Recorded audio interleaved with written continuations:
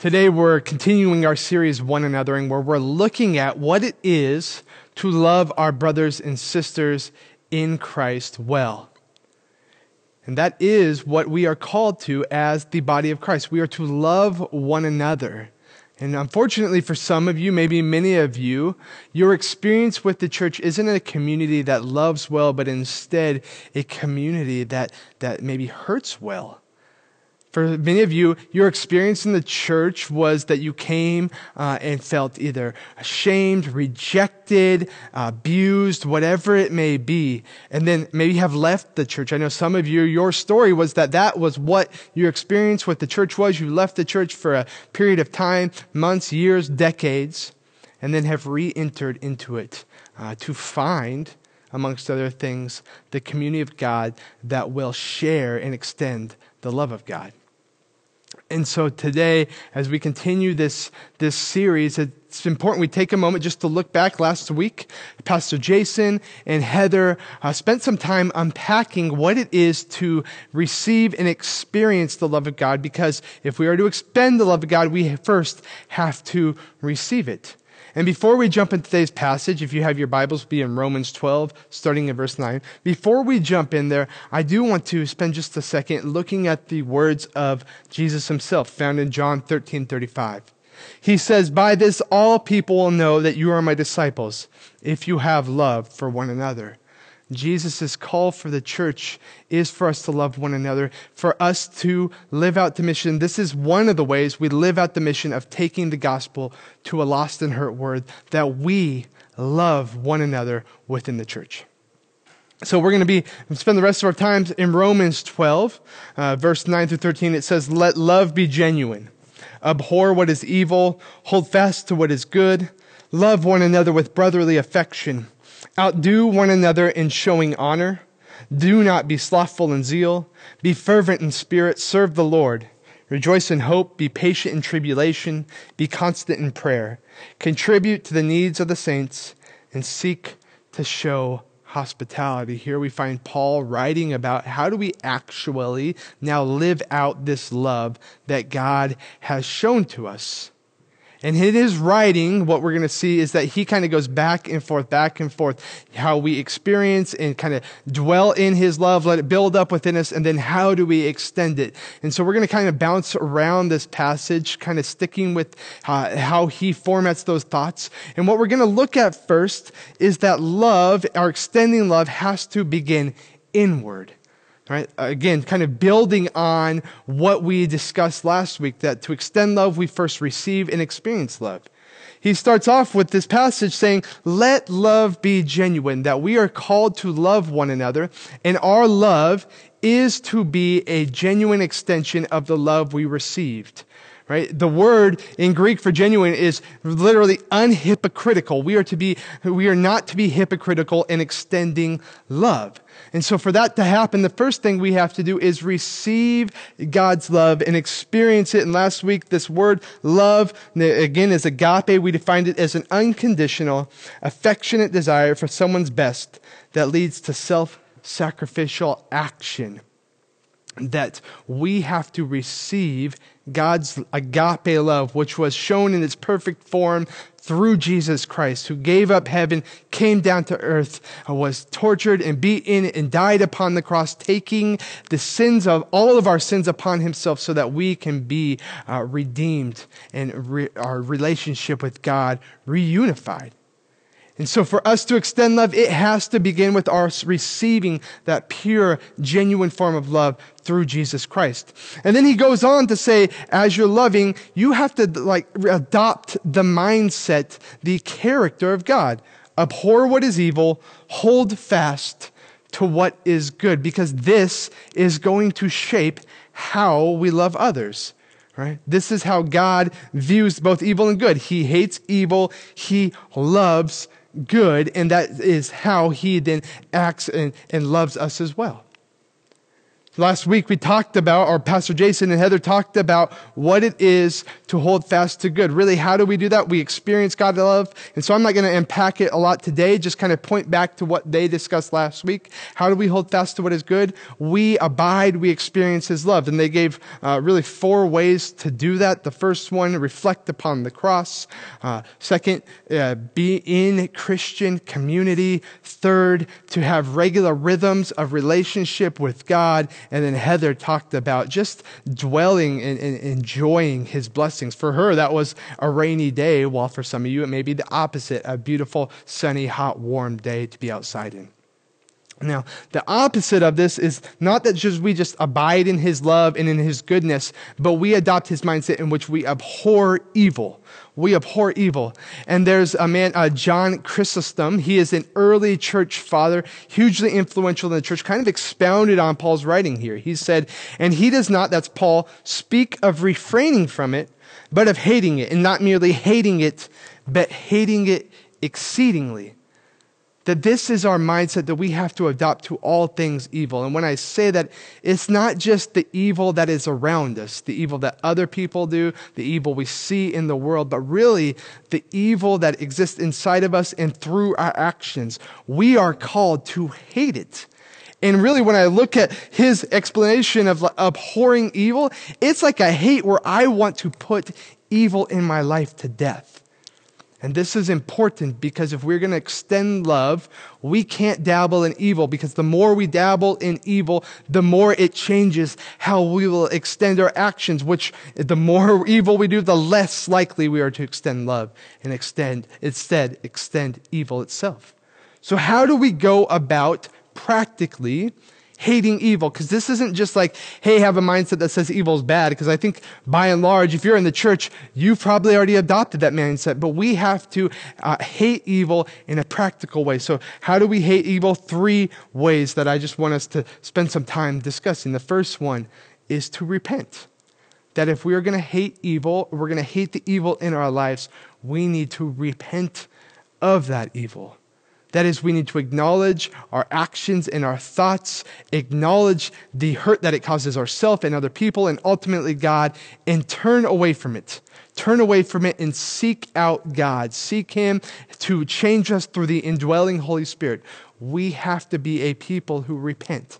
And I know often in the church, right, sometimes repentance has become a really harsh, dirty word for some people because we have attached that and made it to be something it never was. Repentance goes hand in hand with guilt, right? We feel guilt over the sin that we commit, and then we acknowledge the wrongness of it and turn back to God. And unfortunately, sometimes for some people, what repentance has to do with shame, which is taking guilt a step further. Instead of recognizing our actions for the wrong they are, we take it further than that, and we start to feel shame for it because we assign our actions as our identity. I'm not someone who stole, I'm a thief. I'm not someone who committed adultery, I'm an adulterer. And then when we do that, we lose, or at least we do not live in, the identity that Christ has for us. Our identity is found in Christ and not our sin. But we do need to repent. We need to seek out and eradicate sin through our life, and one of the ways we do that is repent. So do you have a regular rhythm in your life of repentance? That we were forgiven through Christ, but we are still called to identify sin in our life, turn away from it, and turn to God. The second thing is we can seek accountability. That we have been placed in Christian community for a lot of reasons, and one of those things that we can find in Christian community is accountability. That we find brothers or sisters in Christ that we meet with regularly, that we share the sin in our life, not just to share, to celebrate it, or to merely just throw it and spew it out of our mouths, but really so that we can have somebody we are accountable to, someone who will encourage us in righteousness, who will call out our sin whether we acknowledge it or not, somebody who will say, you have this sin or evil in your life, and I want to support you in overcoming it. So we should always be seeking out accountability.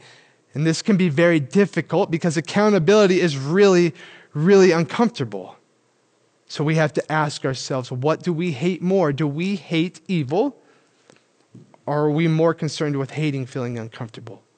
I think Paul makes it very clear that we should hate evil at a level that we're going to put aside our discomfort and seek out ways to rid ourselves of the evil. The last one that I want to share today is to remove avenues of sin. Remove avenues of evil in our life. That if we're to hate sin at such a level that we want to destroy it in our lives, we would be wise to find the reasons or the objects or the environments or the people in our lives that lead us to sin. Ultimately, we're responsible for sin, but the reality is there are things in our life that make it very, very easy for us to sin. One of those ways that an evil that I see in our society, in our culture, that has unfortunately hurt our church much is pornography. This is an evil that a lot of people now say is good or acceptable, and it is crushing us, and it is shaping how we love the people around us.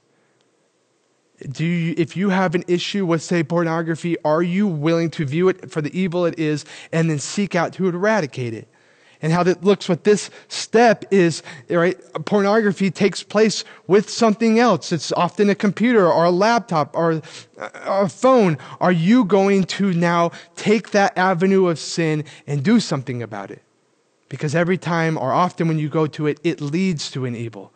Will you put a program, Covenant Eyes or something similar on your computer? Will you just, if it's the computer, will you get rid of the computer at your home? Or maybe it's that little phone, that smartphone in your pocket that makes it so easy to drift into engage in sin. Will you get rid of that? And I know for a lot of people, that's like the biggest extreme possible to get rid of our smartphone because it's such a commonplace item in our life. But if that's what's causing you to sin, that's what's leading you to sin, will you get rid of it? For most of human history, we got along just fine. I would actually argue we got along better without it in our pockets than we do today. Will you hate evil at such an extreme you would get rid of a commonplace item as a computer or a smartphone? Or maybe that smartphone itself isn't about pornography. Maybe it's about social media. Something that often research shows leads us to committing evil thoughts, to actually committing evil actions. And will you delete Instagram or Twitter or whatever new social media is out there? I can't keep up with it.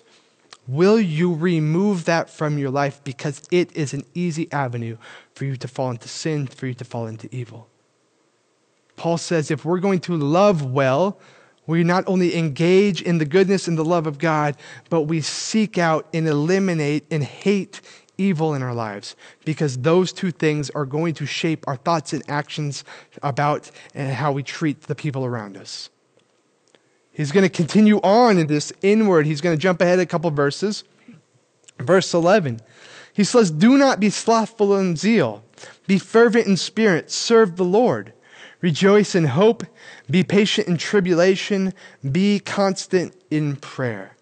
Again, as he's talking about how we live out, extend God's love, how we're not a cul-de-sac but a conduit, he comes back to, again, this idea of how do we experience that love and then engage it internally, feed it internally so it actually comes out in action.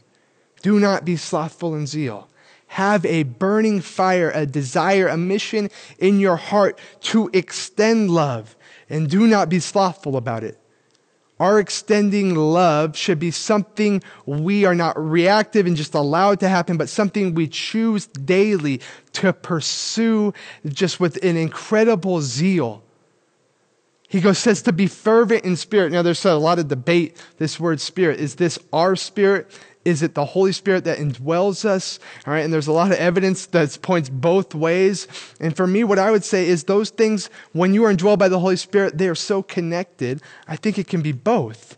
And the word here, fervent, in the original Greek means literally to boil. To boil, like a pot of water, boiling a pot of water. We are to boil our spirit. We're to boil the Holy Spirit Like it's vivid imagery. Twice a week, almost every week, I cook in the morning oatmeal for my family. I put the pot on the stove, I turn on the heat, and what inevitably happens, right, no matter how much I want to stay on top of it, as soon as I turn it away, that pot of oatmeal, of water, just boils over. And Paul's saying, live like that. Engage the empowering spirit.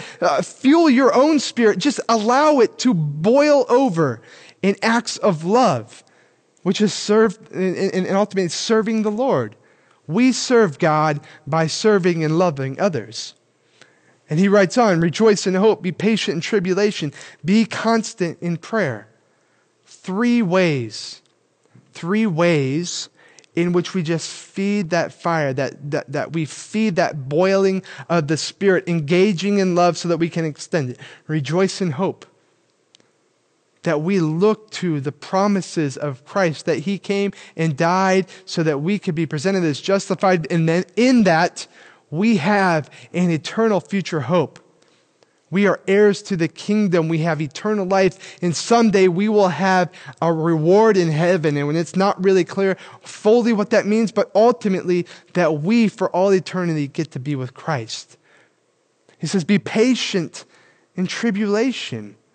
If we want to live out this love, if we want to kind of boil that spirit that moves us towards love, we are patient in tribulation. We persevere through the difficulties of life that come because we have chosen to follow Christ. He's really pointing back to what he wrote about chapters earlier in Romans 5, 3 through 5.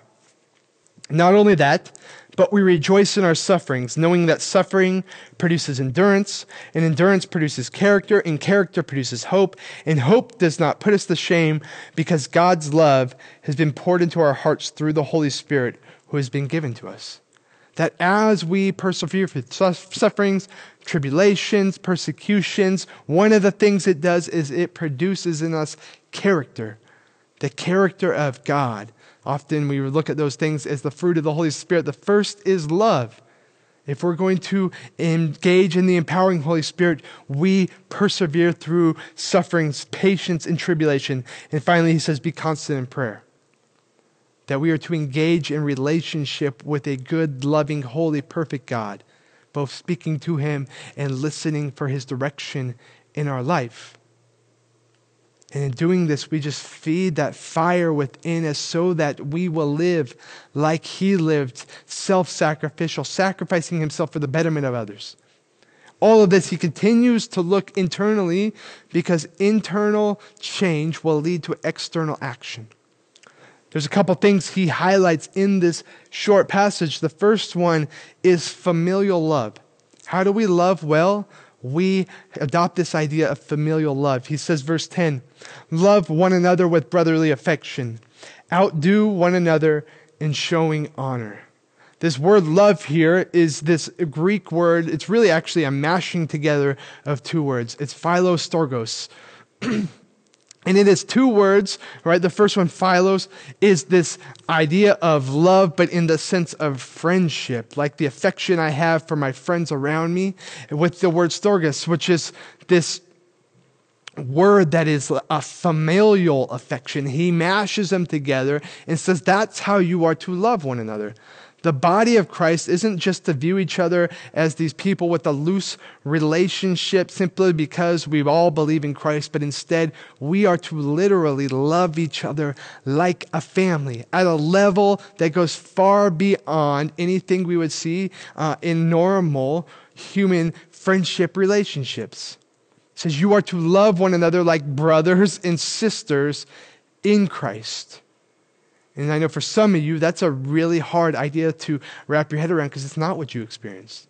Your home of origin was not one that was loving. The idea of like a family love that goes beyond anything is not what you experienced. Or maybe for your extended family, it wasn't one that viewed the family like that because they were constantly at each other's throats. But I think it's one that we often experience or at least hear about in culture. We have a saying, blood is thicker than water. And it's that idea that we love each other beyond just liking each other because we are a true family in Christ. We choose to love each other, whether we like somebody or enjoy spending time with them. We love each other as though they are truly our family. And then he goes on beyond that. You are to outdo one another in showing honor. Paul writes, the only time as a follower of Christ you are to be in competition with your brothers and sisters in Christ is when you are trying to outdo each other in loving each other well. That you guys should have, we as the church family, we should have a type of friendly rivalry with one another in which we are outdoing one another in loving. For those of you who have participated in sports, you may have an idea of this. I got to experience it multiple times through my time playing both hockey and wrestling. Teammates who we were on the same team, and our ultimate goal was to go to a game and win that game, to beat the other team. But during practice, even though we were buddies, even though we played well together, there was like a love-hate relationship. In practice, we were so hard on each other. We would push each other to the edge and beyond. We would beat each other up. We would encourage each other. We would do whatever we could because we wanted that person to be the best they could be. And we would push each other again and again and again so that practice sometimes felt harder than the game. And it's that kind of rivalry that Paul encourages us to take. You should be pushing each other to greater acts of love. Your mindset with your brothers and sisters in Christ is when they love me or when they don't love me, I'm going to love them back even harder than they can imagine. And this call that he has for us and how we are to love one another, right? If we live this out, if the church truly lived this out, where our mindset was we're going to one-up each other constantly in love, it would be transformational. I don't even know that I can imagine what it would look like at its end. But what I do know is when we come anywhere close to this, what the church does is it is a beacon to the lost. People who are not part of the church cannot help but look and say, there is something different. I want to be a part of that. When you look at the church in Acts, the new church in Acts, this is what they did. They spent day after day seeing how can I love somebody better than I loved them before. And it just brought people in droves into the church. They said, I want to know what's going on there. I want to be a part of that because that's nothing like I've ever experienced. This is, again, how we live out the mission. We love each other in this like competition to outdo one another in love, honor, and respect. The next thing he talks about is extreme hospitality. Again, he goes back and he talks about how we just boiled up this love inside of us and then we pour it out. And he talks about doing this in extreme hospitality. He says, contribute to the needs of the saints and seek to show hospitality. Contribute to the needs of the saints. Now, this word saints, for some of you may come with some baggage, particularly if you're like me. You grew up in the Catholic Church, and saints were these best of the best Christians who performed miracles, and the church chose to give this title. But when Paul or any of the New Testament writers write about saints, they're just referring to any follower of Christ. So what he's calling us to is to contribute to the needs of the church body, contribute to any of the brothers and sisters in Christ. This is how we love. That love isn't just this feeling of affection, although it starts there. It's not just this, hey, I have good vibes towards you. It's I'm going to actually love you in action. That is the call. Not just love them in thought or in word, but in action. And we do that by meeting each other's needs. Last week, Sunday, I got to witness this. It was like perfect timing. I'm preparing this sermon for this Sunday. And Sunday, I get to witness this in action. It's Sunday morning. We're getting out of bed. My wife, Jamie, she receives a message from one of the families in our church, a husband and wife.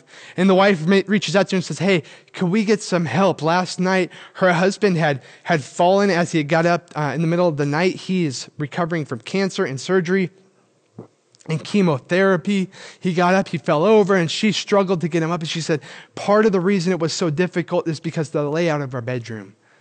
We need a bed and some dressers moved. We can't do it ourselves. Is there any way we could get some help?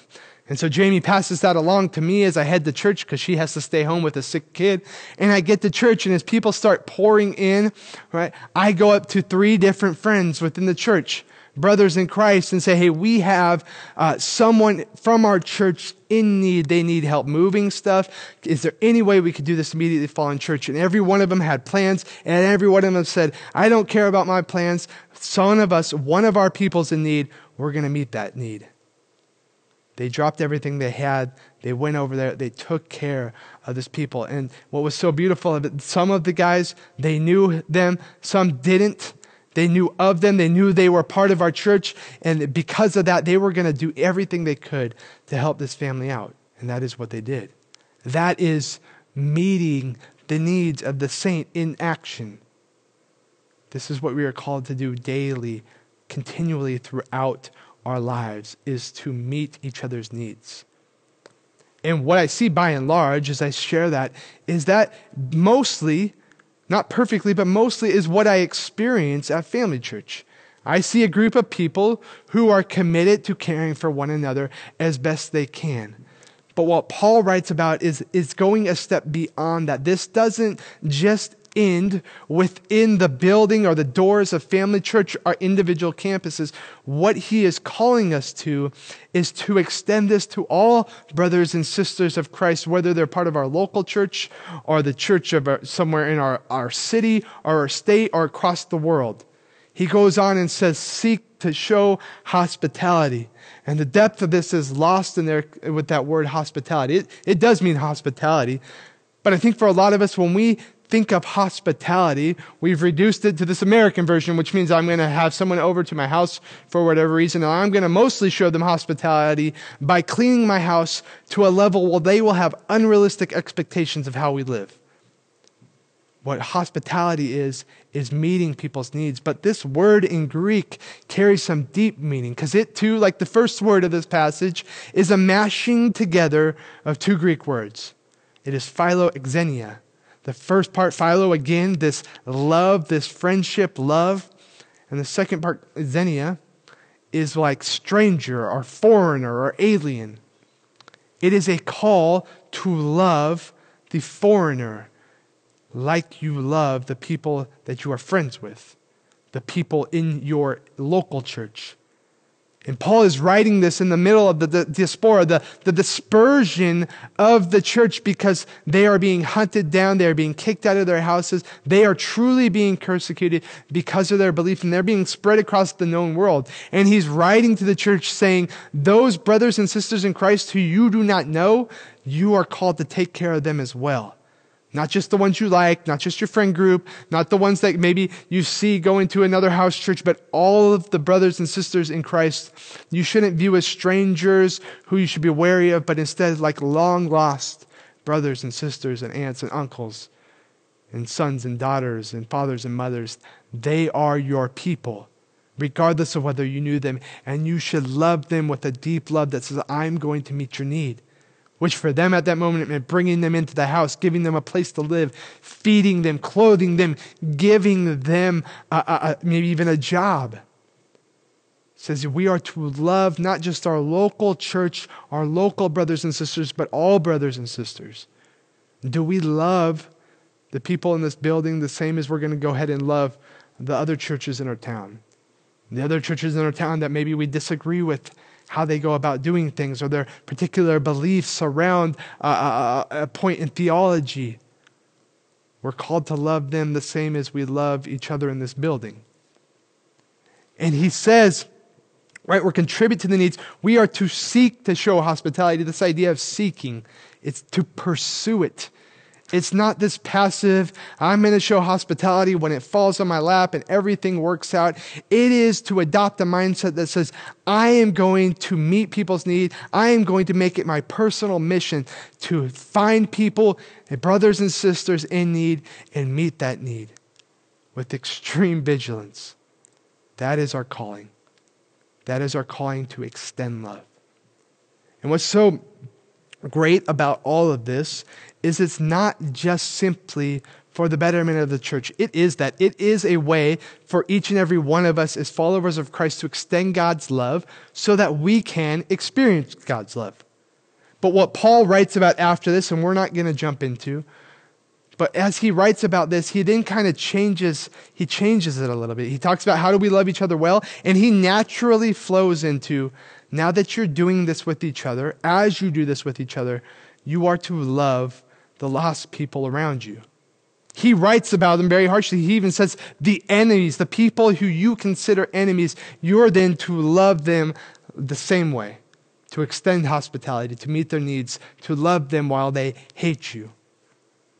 That this is how we live out the mission of sharing the gospel. This is how, as we love one another, people take notice of it. They want to become a part of it. And as we practice loving each other well, the natural outflow of that is we will begin to love the lost people around us well. I'm going to go ahead and release the campus pastors. Love you guys. Thanks for sticking around. Our transformational moment today. Are you allowing evil in your life? We talked a little bit in depth about how important it is that we adopt this mindset of hating evil, because the evil that we allow to be in our lives, to shape our lives, it will shape how we love. So are you allowing evil in your life? And if you are, I would say probably where you are, because none of us are perfect. What are you doing to actively hate that, to remove it, to seek it out, to destroy it, and instead fill that space with the love of God so that we can extend it? And then with that, a challenge for you today. For this week, really all time moving forward, look for opportunities to be hospitable, to meet people's need, both the brothers and sisters in Christ that you know, or maybe the brothers and sisters in Christ that you just happen to come in contact with. Seek out those opportunities and extend that love of Christ that we are called to. Have a great day.